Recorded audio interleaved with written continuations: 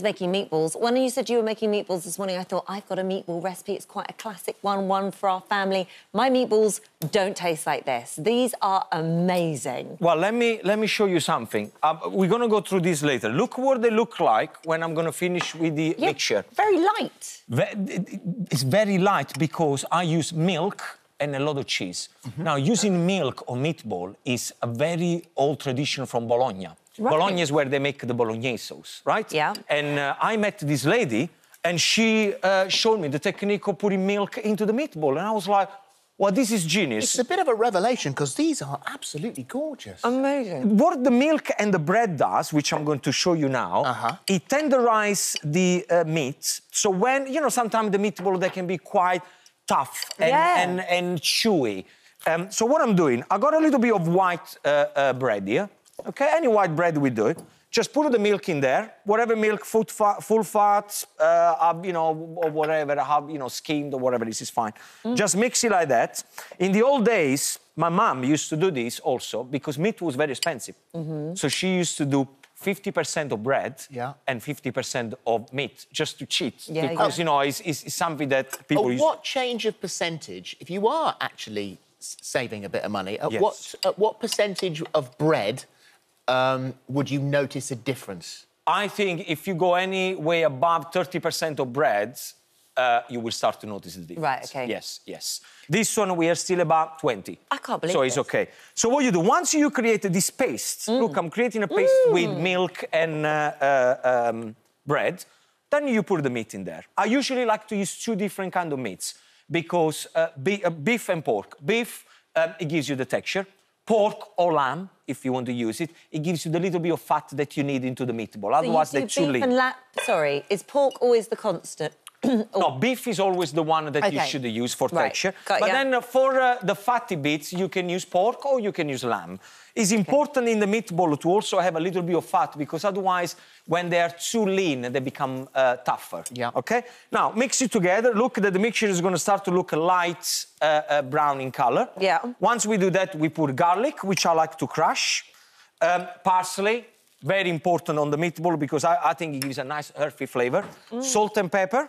Very important. And pecorino cheese. You could use Parmesan. You know what? I've even used grated cheddar. OK, whatever you've got then. Put something with cheese because, again, it tenderizes the meatballs. Once you're done then, you put everything together. An egg. OK?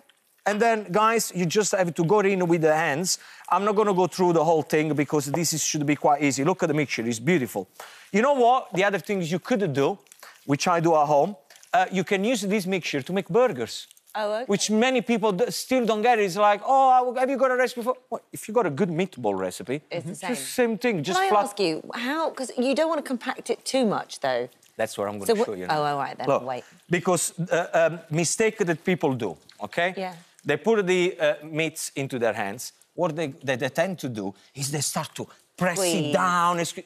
No. The meatball should go into your palm and you should just very lightly roll it. Because then you leave the air and texture in the middle, OK? The more you're pressing down... Now, once you've done that, guys, what you do, you put them in a tray and you let them rest. Just let them rest. This one will come up about 8 meatballs. OK, just let them rest in the fridge for a good half an hour to an hour. You know, in your store, in your cupboard, you've generally got a very old pot of Italian seasoning. It's what it's called. Have you seen that? No, what do you mean by Italian seasoning? It's probably oregano and that I know sort of exactly stuff. what you mean. It's like different dried herbs with an Italian dried herbs. Could you add? You know, Philip, I'm going to be honest with you. When we talk about dry herbs, there's only one dry herb that I use is oregano. Oregano, as you guys say. Anything else, basil, parsley, thyme, rosemary, oh, come on. You're going to have to get a fresh one. Much better. Much better. Forget about the dry one. They are absolutely useless. They are. Those little glass jars. Useless, Philip. They're useless.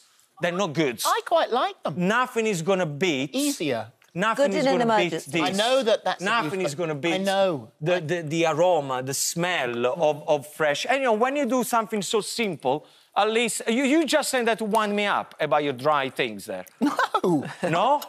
I can't be the only one who's got dried herbs in the I've got cupboard. dried herbs, and if I'm Throw them away. If you got them, throw them away. If I was planning on doing this, I'd go and buy fresh. But if I suddenly looked in the fridge and I went, oh, I've got a bit of mince, oh, I know, I'll use a bit of that dried stuff in the cupboard, that will be fine. And it would be fine. It will give you a bit of an aftertaste, though, because all those dry herbs, yes, it does give you an aftertaste. Not if you're doing it properly, as in, like, we'd use fresh, but fresh is better. Odd time. Fresh is better. Now, you got the meatballs. What I'm going to do, this is the secret. I'm making a tomato sauce, because that's the way we serve them in Italy. Yeah. I'm going to pick 2 of these meatballs, and I'm going to put them here, and I'm going to crumble them into the oil where I fried the meatballs at the beginning. Yep. OK, what I did here, I fried 8 meatballs into the oil for about 15 minutes until they all coated. Yeah. The last 2, because we said we're going to make 10 meatballs after the mixture, you just crumble them into the oil where you fry the meatball, because now you're using this one to flavour the tomato sauce. That's so clever. That's good. And so 8, you're going to eat them whole, and this one, it becomes a little bit like pancetta, or all those flavours into the sauce. It's so good, this. Now, once you crumble them, look what I'm doing. You scrape all the bottom of the pan, because that's where all the flavours are. Once you crumble them, you get your chopped tomatoes, tinned chopped tomatoes. Never use fresh tomatoes for an Italian sauce. It's got the skin, it's got the seeds, you don't want to do that. That one goes straight in. OK? And remember, now, these meatballs, they already have the garlic, the parsley, the flavour was already there. So it's going to release all this flavour into the tomato sauce. We want to cook this one for about 15 minutes, just to slightly reduce the sauce. And then I'm going to show you the technique. Okay. Do you know how long you've got left, by the way? Probably, knowing me, I don't know, a minute and a half? No. 45 seconds. 45 seconds. OK, basil goes in there. OK? Then we get the meatball that we previously fried. It goes into the tomato sauce, like this. Yep. Now, guys, at this point, what you want to do, you get a little bit of water, you get the can of the tomato, goes in there.